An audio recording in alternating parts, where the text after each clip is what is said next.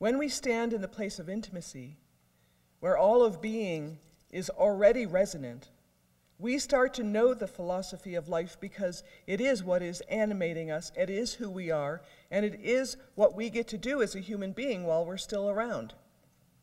But there is some compulsion, some life that is having its way, that is in fact what is animating me, and I can more and more intensely pay attention to it from the place of being, the place of intimacy, so that my philosophy begins to be resonant with that which is true of life, not the great thoughts of my mind or the deep feelings of my heart.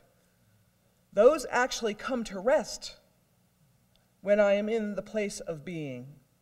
My thinking and my feeling realm become incredible servants in my life to deliver the goods of why I'm here, who I am, what I'm doing with my friends.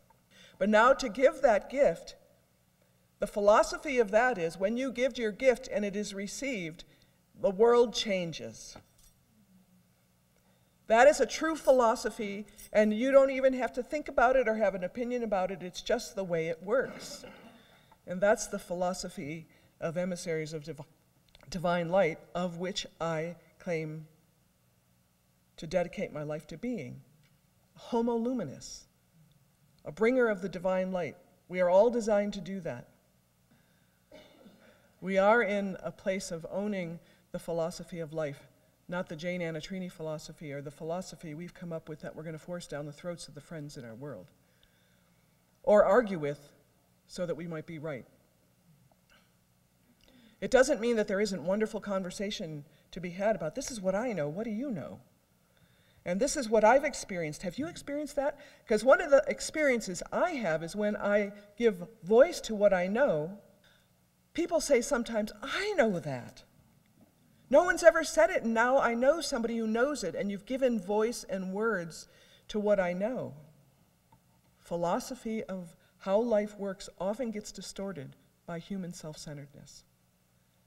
And we can hold a pattern together, a resonant pattern, that lets our gift be given and then finds whether or not it's actually resonant with how life works, because we have been taught things that are not resonant and need to pass away.